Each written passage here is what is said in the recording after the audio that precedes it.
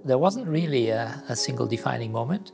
I was brought up in rural Scotland, and we didn't really have a very broad horizon.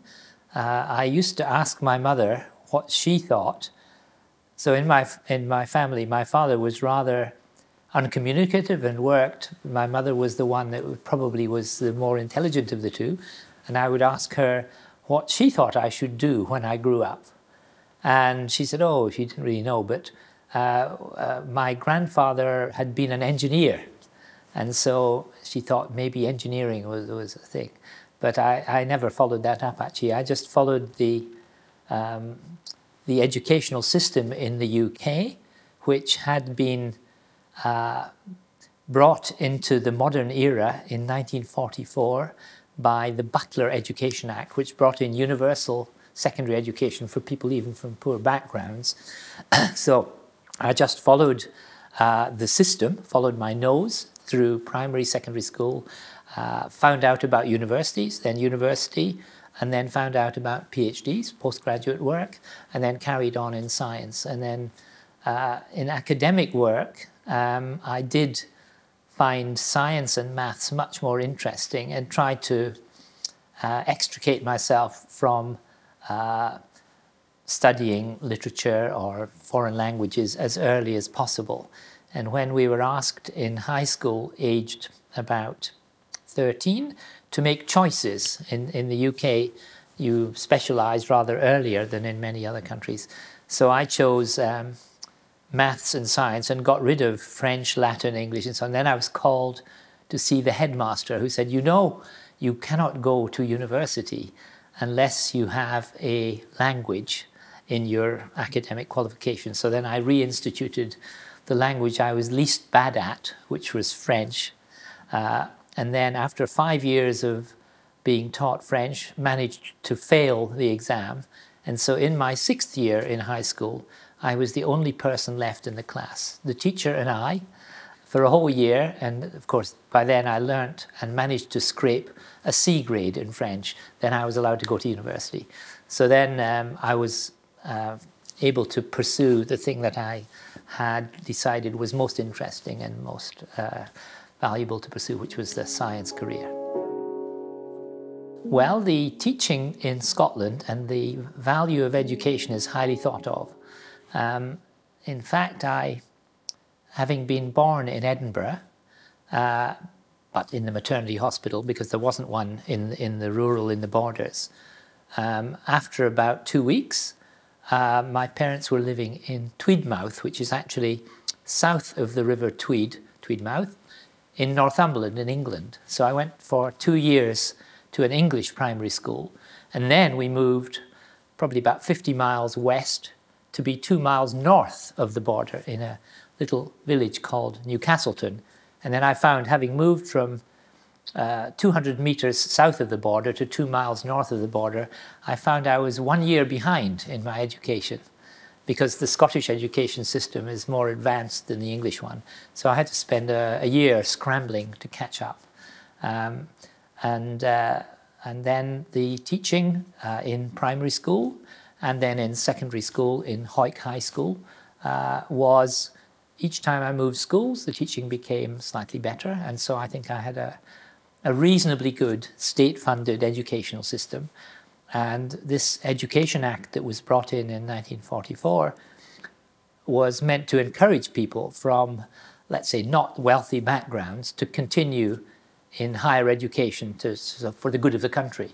So I found when I was 15, which was the school leaving age, and many of my friends just left school to get a job, to work, to help themselves and the family. My parents were given a grant from the government, £50. It was a bribe, really, although my parents were quite supportive, they wanted me to carry on anyway, but we got a £50 grant. That would be worth probably £1,000 or £2,000 a year now, which came to the parents to compensate them potentially for having lost income that would have come from their child taking a working job. And then I just carried on through the educational system through undergraduate and then graduate degrees. So I think our education was not outstanding, because later on I met people who had been to much better schools and they were better educated, but it was certainly good enough. And I felt each step I took, I was making a step forward in the quality of the education. No, it's not like, in the early 20th century, a lot of the physicists said they would go up into mountains and then the truth was revealed as they would. No, I was brought up in the countryside and there were really no particular activities. We just to go wandering, just to explore. And as we got older, we would explore further and further. So 1 mile, 5 miles, 10 miles, and so on, just in the borders. But when I went for 1 year to Edinburgh prior to university, we had a group of friends in a school in Edinburgh called Boroughmuir, and we noticed that one of our classmates had a car. He used to drive to school in a car. One person in the whole school had a car. So we, three or four of us, befriended this person and persuaded him we should go camping in Scotland when we were about 16, I think. I was not allowed to drive, but this slightly older. So we went off camping for a week in March or February in the Schiehallion, Loch Tummel, Loch Rannoch, all the rural parts of Scotland, which is very beautiful. And so a group of us, maybe 4 or 5, originally high school students, but eventually university, that was one of our activities, basically exploring the countryside around and eventually going maybe 100 miles from Edinburgh into the Highlands of Scotland. And I think none of us, I think, left Scotland until we were about 20. So, we were Scottish, and then eventually we would go to England, and then we went on a trip to Spain and so on. And so that was probably from aged 16 to 20. We would go hiking, and then we were off. I was in Cambridge and then in America and so on.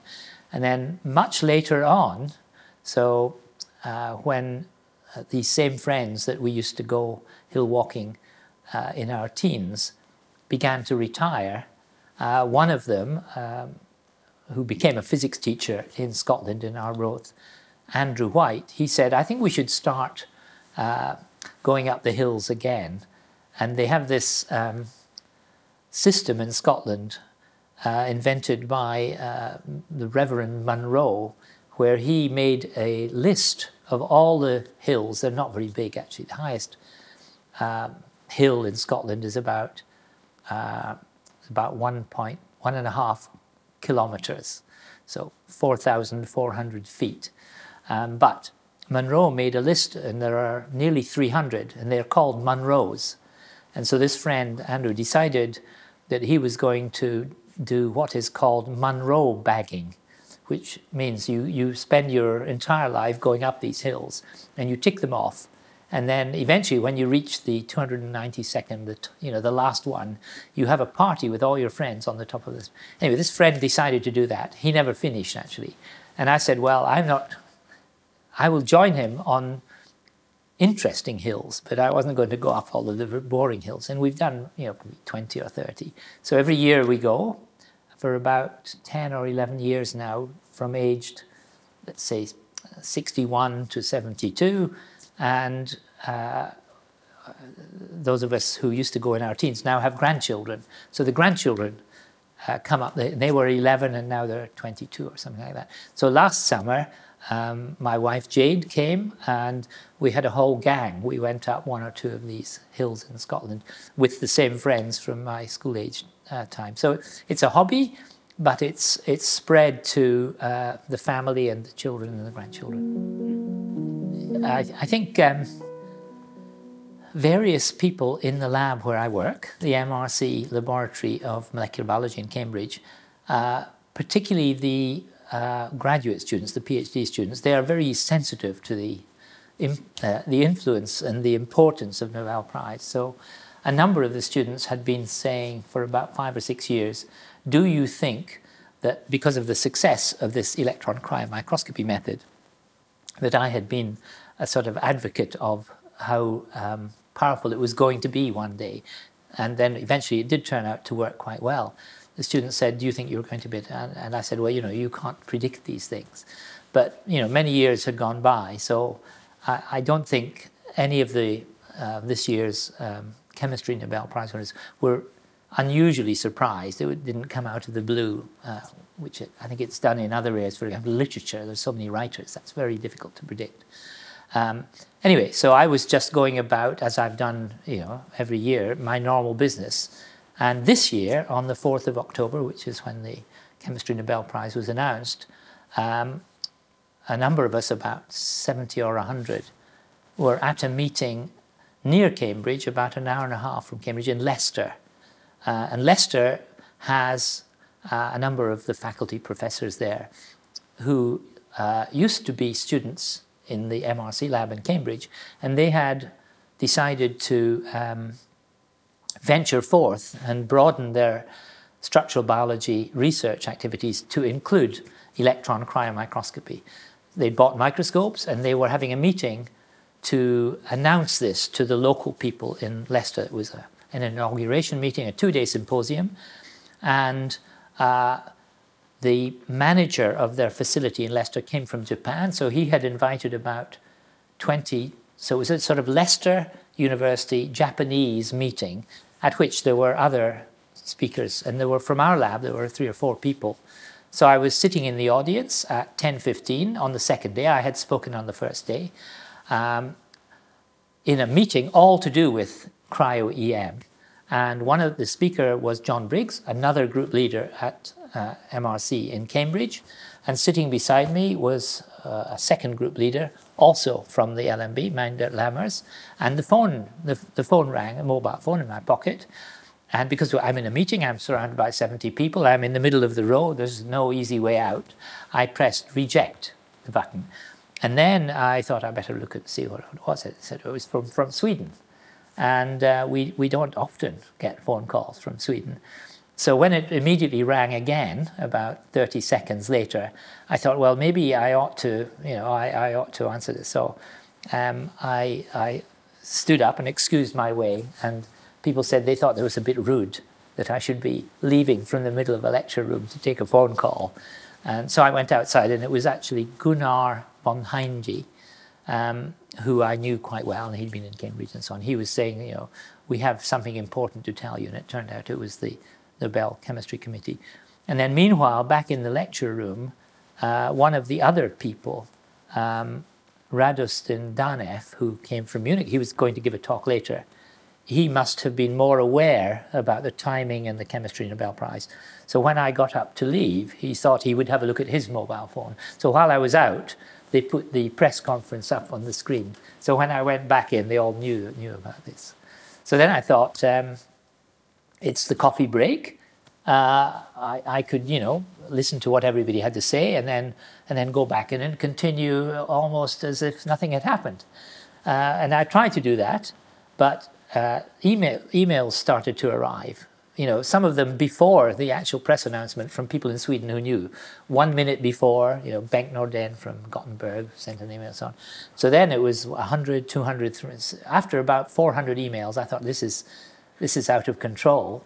So I thought perhaps it would be best to extricate myself from the meeting. And then I drove back to Cambridge, where they had already arranged a party, which they were going to have whether I was there or not, and joined in. You know, there's a little press conference, and then we had some sparkling wine. Only 6 bottles of champagne and about 60 bottles of Prosecco. I think you know, the economy isn't terribly healthy at the moment, so yeah. I think one of the things I've come to realize is that the Nobel Foundation and the award committees, of course, they have their own internal importance, and it's very valuable for the people who receive the awards and for the science, but a greater impact is that the publicity and the outreach that the Nobel Foundation does has a very big impact and value in the world. So people, particularly in countries like India and so on, they pay a lot of attention to it. So I think one of the major roles of the Nobel Foundation is to lead in the dissemination of the information and the importance of science. And I think it does that better than any other organization in the whole world, actually. So it's beyond the recognition of individual contributions. I think it's a global role that reaches into all parts of the world, and that's something that I appreciate greatly and admire. Because electron cryomicroscopy, cryo-EM as we call it, has become so powerful and so productive, many places all over the world have, over the last few years, been investing in the equipment and buying it. The company that manufactures the equipment cannot keep up. They were making 3 a year in 2012. They're now doing 50 a year, and there is a insatiable demand at the moment. We estimated that the world needs about 300 or 400 of these, and they've only delivered about 90 so far. So it's in a growth phase, and the problem now is there aren't enough people who are experts in the methodology, and so everybody involved are getting offers at higher salaries than before. So it's really quite and so this meeting in Leicester was one of many meetings that have been held in the last year, as each university, which previously had no cryo-EM facility, they're now launching it, and they want all the local people as well as people nearby to know about it. So they all do this by having a little 1 or 2 day symposium. And so Leicester was one of probably 20 or 30 that I've been to a few, but there are too many now actually. So it is a very successful method that's proving to be very popular. And actually we think that there's still quite a long way to go in terms of technical improvements. So this, at this moment, it's still, you know, if young people ask, I think we can certainly recommend this as a productive direction to go in terms of their research. I think at the moment, electron cryomicroscopy is producing a lot of very valuable information about how biology works, about how the proteins and the receptors in biology work. But I don't think there has been yet a direct impact on the benefit to mankind from electron cryomicroscopy specifically. But we believe that this is one of a number of methods that are the basis of structural biology as a field. So rather than saying excuse me, that we are cryo-EM experts and there is a separate group of nuclear magnetic resonance spectroscopy structural biologists and X-ray crystallographers, we've rather thought that the whole area, the whole enterprise, would be best named structural biology.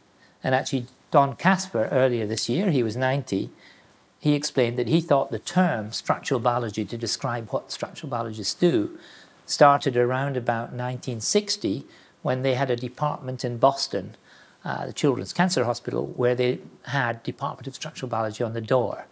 But now there are lots of structural biology departments, and Casper felt that structural biology started properly, per se, as a discipline, probably back in the 20s, 1927, when J.D. Bernal and William Asbury were two people in the Cavendish lab, the physics department in Cambridge, who were diverging into working on muscle and biological structures.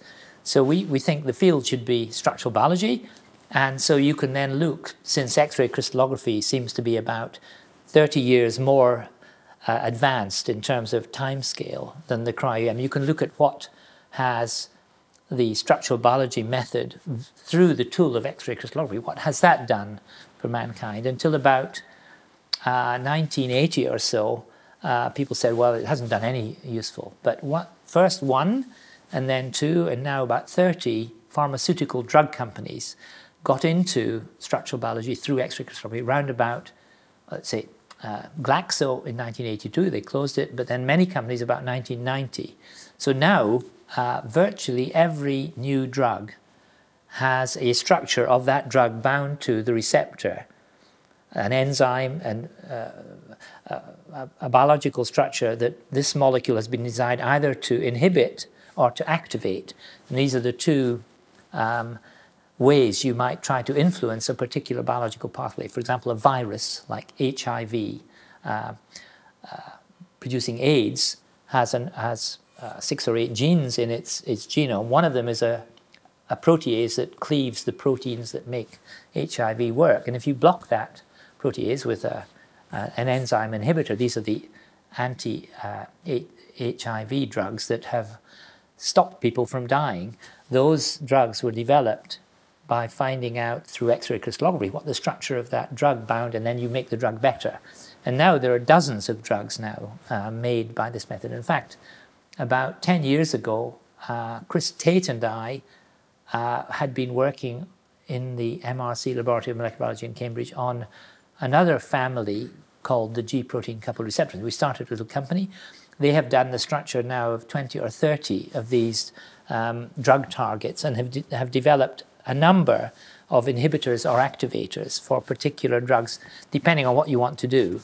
If you want to stop your heart going faster, you have a beta blocker. If you want to open up your air channels, you have a beta-2 agonist that opens them up. So each of these drugs can be improved and tailored to be more perfect through structural biology. And so we think that in the future, electron cryo microscopy will be able to contribute to structures of molecules that, let's say, are intractable to other methods like X-ray crystallography and give you a structure-based drug design to improve the drugs. And then the drugs themselves will help you to inhibit or activate a particular activity, say antiviral or stimulating the immune response. So we're pretty confident that it will help. It hasn't helped so far. When the MRC Laboratory of Molecular Biology was first opened in 1962, that was 4 years before I went there to be a graduate student. The lab was a merger of a number of groups from elsewhere in Cambridge and London, particularly Max Perutz and John Kendrew, Francis Crick, came from the physics department in the Cavendish, where they had many separate tea rooms. They had one for the technicians, one for the workshop, one for the scientists, one for the students, and so on. And they thought this was bad for communication. So Max Perutz particularly thought there should be one canteen, everybody could come. And his wife Gisela, both of them came from Austria, she managed the canteen for about 15 years. And it was, you know, it had about 6 or 8 tables, 6 chairs at each table, everyone was mixed up. And the idea, so largely Perutz's idea actually, although I think Francis Crick was also very keen on discussing ideas as much as possible. And the idea is that if you can spend a few hours or even a day talking about something in the canteen, having tea, having lunch, having coffee, and if that results in you deciding not to do an experiment, you've spent a few hours discussing something in great detail and saved yourself months or years of time you would have wasted because you did the wrong experiment. And so this has now continued as a tradition, and now we have a new lab actually it's on its 3rd canteen. There was a little one at the beginning with maybe seats for about 30 or 35 people, a bigger one with about 100. Now we have one that holds about 200 in a new building that was opened about 5 years ago. Still one canteen, everybody can go to, it's open. You can see who you would like to speak to, sit beside, who you might be wishing to on a particular occasion to avoid. But in general, you could easily spend a large part of the day in the canteen polishing up or thinking of new ideas as well. Sometimes you'll be sitting there. So one example recently, 2 of us were sitting talking to some visitors from the company that manufactures the electron microscopes that we use in cryo-EM. And at the other side of the canteen, there was another LM group talking to visitors from a pharmaceutical company. And as they were passing, the CEO of Astex, the pharmaceutical company, said, you know, we've heard about this cryo-EM. We're thinking that perhaps some pharmaceutical companies should buy their own microscope. And so we said, oh, well, we happen to have the people who manufacture them here. So they sat down, and within 6 months, this chance meeting in the canteen, 2 different groups, they were meeting, they had decided that 5 pharmaceutical companies in Cambridge would finance the purchase of one of these new state-of-the-art £5 million microscopes, which is now housed in the nanoscience department in Cambridge, fully funded by 5 pharmaceutical companies that use, each of them have a day a week, and then the weekend is given to the university or to the MRC to use. And so that's quite a good example, and it's been very successful. They've been running for about 18 months. They now decided to buy a second microscope, another £5 million. That will be nearby the first one. And so every day there are ideas like this. People are discussing something, they think of a new idea, and they decide that's a much better thing to do than what they were doing before. And then a couple of times in my career, which is 50 years now, a couple of times we've been at a particularly difficult stage, and we've gone out for coffee in the morning, and we decided it would be better we stayed for the entire day. So and then lunch, we would say, okay, it was lunchtime, and then tea time or something. And at 5:30, it turns out the people who were involved in that discussion gave up completely the useless experiments that they'd been doing as a result of the discussion and decided on a new direction. So I think it's still very valuable. And so it's actually an efficiency saver, a creator of new ideas, or a debunker of really bad old ideas. In terms of giving advice to young people, I think the most important thing, and I've watched a number of young people developing their ideas, I think it is important not to be fixated on whatever you think is the most important idea initially, but to be very flexible. But probably most of all, the key thing is to do something that you really you enjoy, which usually means you're quite good at it. Do something that you yourself are intrinsically motivated to do, even if it turns out that's not terribly well paid. And the general idea is if you do something well and pursue it and deliver the vision that came from wanting to do something you do, someday someone will pay you really well for doing exactly what you want to do. So that's like having a paid hobby. So I think in terms of scientific research, most of the people that we know aren't really doing it. A few will be saying at the beginning of their career, should I be a writer or a politician? There are some very talented people, they could do anything they wanted. And they will always have a difficulty to know, and should they go into to industry or into academia? But my view is that the thing is best if people do the thing that internally motivates them. Then, if they have some disappointments, they don't mind, because even though they're still doing the thing that they like to do well. So I think that would be my view, is that people should be encouraged to do something. You shouldn't try to persuade them, or they shouldn't try to persuade themselves to do something that might have a very valid reason for doing it, but that they feel is a burden or an effort. They should do something that they really enjoy doing and want to do internally themselves, and then one day they'll be able to satisfy that.